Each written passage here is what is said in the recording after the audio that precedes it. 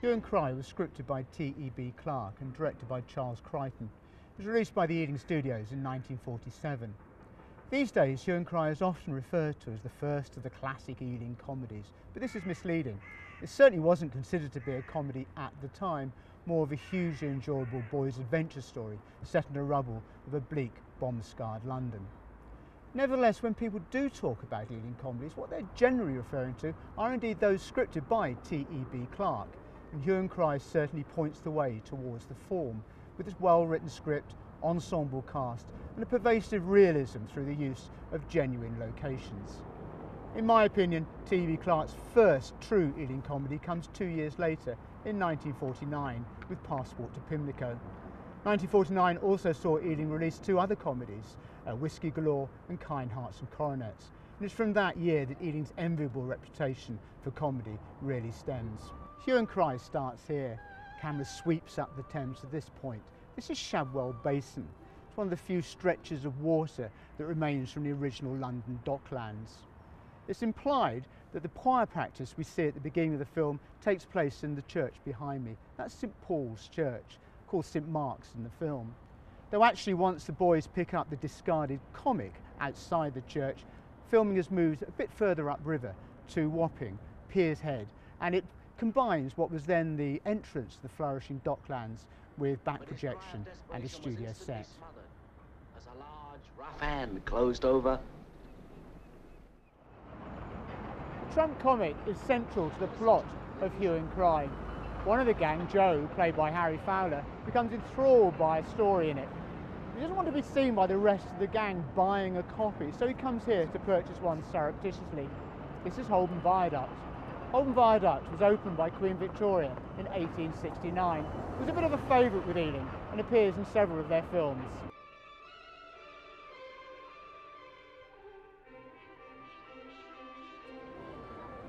Here we are in Covent Garden. Joe thinks he's onto something when he spots a lorry here which has a number plate which matches the number plate on a lorry illustrated in the Trump. He becomes convinced that the accompanying story is in fact coded instructions from a master criminal to his minions. In those days, Covent Garden was a thriving fruit, vegetable and flower market, and Joe's able to continue his investigations when he gets a job with a market trader, Mr. Nightingale, played by Jack Warner. In fact, most of the sequences in the film set in Covent Garden were shot in the studios at Ealing, but the majority of the buildings that we do see are still here. Covent Garden still thrives now as a tourist attraction with its bars, restaurants, pubs and street entertainers. Before it was a market, Covent Garden was a fashionable Italianate square, and just one building survives from those 17th century roots. That's Inigo Jones's St Paul's Church. This is the famous church, the Actors' Church. Actually doesn't appear in the film, but its churchyard does, and that's what you can see here behind me. One of the groups of children running towards Ballard's Wharf to overcome the gangsters at the end of the film run through this churchyard. One of the most difficult locations to pinpoint is where Joe and his gang live and play. It was largely a desolate bomb site when the film was made. There's one huge clue, and that's the twin-towered power station we see in the background of many of the shots. It is actually Battersea Power Station. They only had two towers when Hue and Cry was made, though at the time of filming, work had started on doubling its size. Joe's first port of call in his investigations is the flat of Trump writer Felix H. Wilkinson. The interior is a studio, of course, but the exterior is genuine. This is number 5 Iverna Court, and as you can see, it has barely changed over the years. Joe becomes convinced that his conspiratorial suspicions are correct when Felix confirms that his latest story has been tampered with, and tampered with by incorporating a coding system he himself invented in a previous story. Wilkinson provides the late great Alistair Sim with a wonderful cameo, which surprisingly would prove to be his only film at Ealing. Otto. Come, Otto. And boys, don't forget Nicky the Knock. Joe and the gang decide to stake out the office of the Trump to find out who it is guilty of tampering with the stories. The office is just around the corner, in fact, from Holborn Viaduct where we were earlier. Behind me you can see a statue of Prince Albert. This is Holborn Circus, and you see that statue in the film. In front of me, the largest of Christopher Wren's City of London parish churches, St Andrews, and to the left of it, that is Holborn Viaduct, where Joe bought his comic, and to the right, St Andrew Street, and it's down there that the office of the Trump is situated. Let's go and take a closer look. The office block behind me is on the site of Junior Publications, the publishers of the Trump. And it's over there that Joe first meets Norman, played by Ian Dawson, who's chief contact within the publishers.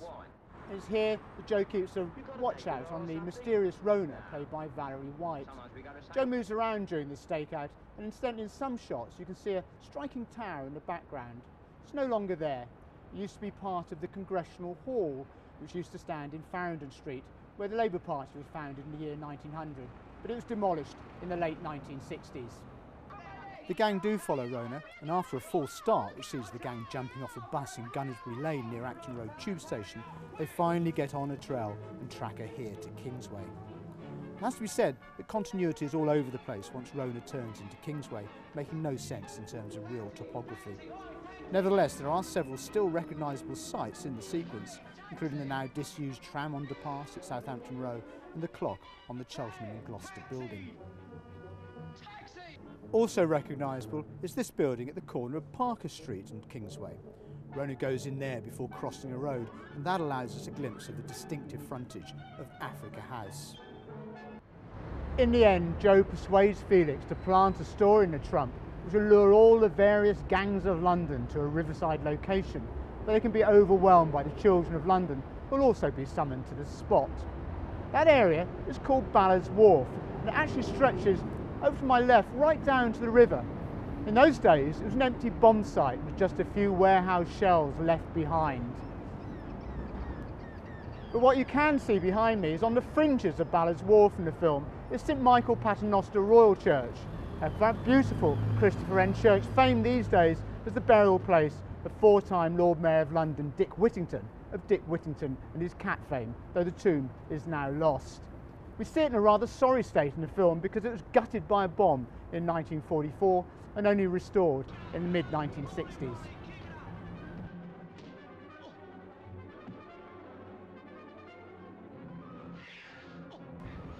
So here we are on the riverside of Ballard's Wharf. Ballard's Wharf itself stretched from the bridge behind me, which is Southwark Bridge, to the bridge that's in front of me, Cannon Street Railway Station Bridge. And so this is where the children overwhelm the gangs of London. Cannon Street Railway Station looks much the same as it does in the film, despite much rebuilding over the years, because it's retained its original outer walls and its riverside towers. And it's alongside that there's a half-demolished warehouse where Joe attacks the gang supremo and finally brings him to justice.